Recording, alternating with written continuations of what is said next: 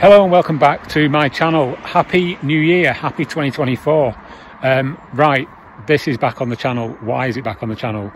Well, if you look at my previous video, you will note that everything was fine. Everything was rosy in the world of Big Z. She was back on the road and running fine because I'd got rid of all that horrible old seafoam fuel and everything was great. Not so. That was premature. The day after that video went up on YouTube, the bike started playing up again. Wouldn't run, wouldn't start. When it did start, it would pop and backfire, and then it just completely died. It decided, I'm not going to start, you can do one, you're not riding me. And I was kind of at my wit's end with it, so I decided, right, what can I do to actually get this thing running? I know what I can do.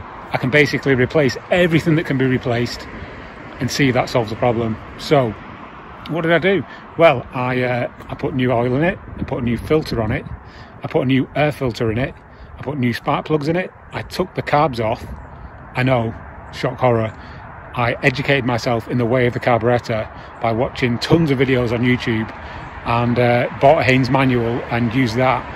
Removed the carburetor, cleaned it, fully cleaned it, took all the float balls off everything, cleaned out all the jets, rebuilt it all up again, and then put it back on the bike. When I was doing that, I actually snapped a piece.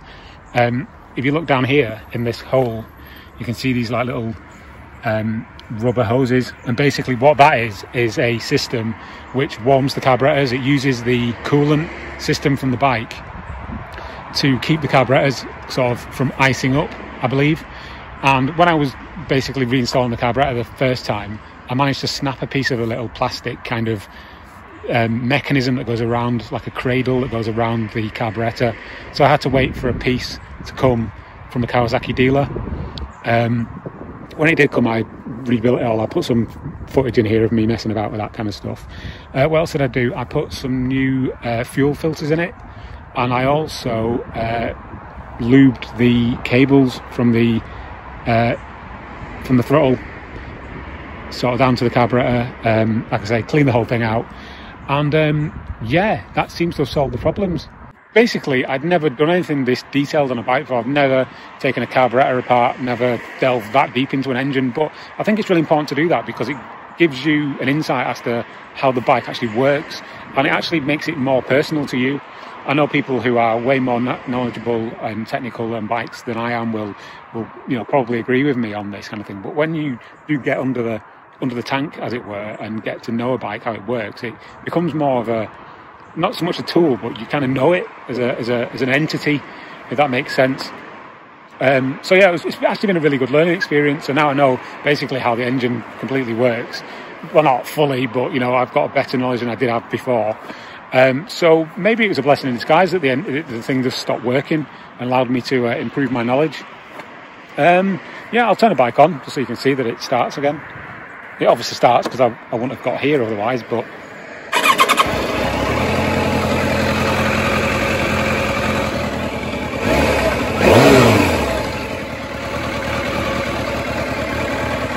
just to prove it. So yeah, since I did all that, replaced everything essentially and cleaned everything out, it seems to be running fine now. I don't know what happened with that seafoam stuff. Maybe it wasn't even the seafoam, maybe it just been because it had been sat in the showroom since the previous owner had basically had the engine completely reworked. Head race again, if you're watching this, thank you for doing all that. It means I don't have to do a lot of stuff like the valve clearances, etc. Not for the time being anyway. But maybe it was just the fact that it had been sat for that long. I don't know. But now it's fine, it's back, and everything seems to be working as it should. So yeah, I don't really know what else needs doing on this bike. I have considered, even though I said I wouldn't do this because I wasn't particularly bothered about it, I have considered consulting somebody about getting this dent taken out of the tank. But it's minimal, you can't really even see it, to be honest. So I'm not that bothered about that.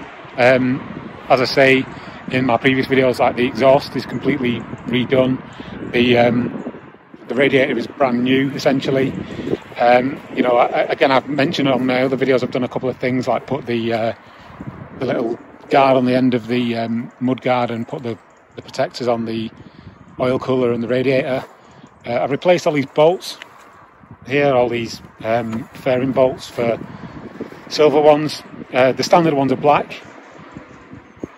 I'm not too sure if I like them, to be honest, but I'm not really that bothered. I still think it looks pretty decent with the silver ones on. But yeah, after I did all of basically open heart surgery on the bike, now seems to be running fine. So fingers crossed, that's the end of my problems. Thank you very much for watching. That's just a quick update on Big Z.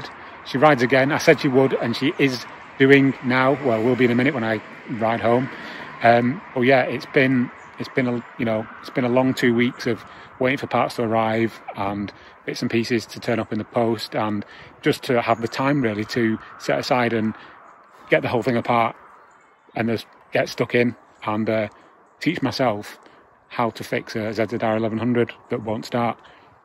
I seem to have done that now. Oh, I did charge the battery up as well. Important thing to note. Anyway, thank you very much for watching. And yeah, there's some kids making lots of noise nearby, so I'm going to get out of here because teenagers scare the living shit out of me, as the late great My Chemical Romance once said. Goodbye.